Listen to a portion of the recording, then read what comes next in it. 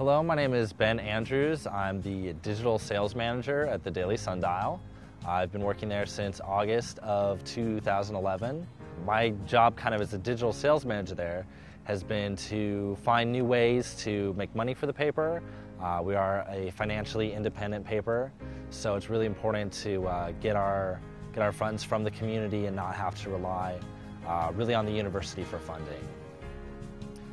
We have a couple different sources of revenue. One of the main sources is local businesses in the area.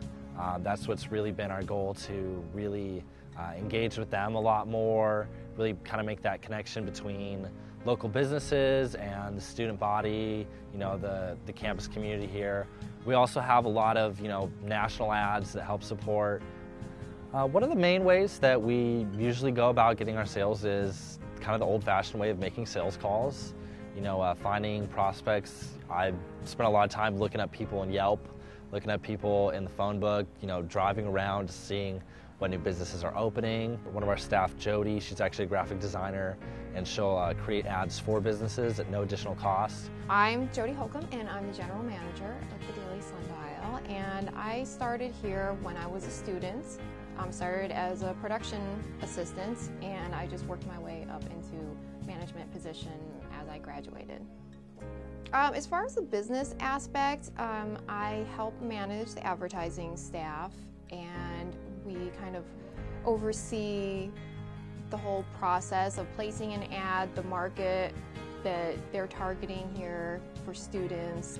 I would say that the way we advertise has changed quite a lot over the last 10 years. We're trying to provide as many platforms as we can for our advertisers, and at the same time trying to reach out to as many platforms as possible to give news to the community. Obviously from the start we were exclusively print. We added in the web probably 7 or 8 years ago. We have a package for our advertisers. We've got something that kind of covers a month's worth of advertising for all of our clients, a month's worth of ads in the paper, the print edition, a month's worth of website advertising, and a month on the mobile. I think a good reason for anyone in this community to advertise in the Daily Sundial is our proximity. We're right here in the heart of Northridge. We've got all these people coming. We've got thousands of people coming in from all over Los Angeles County.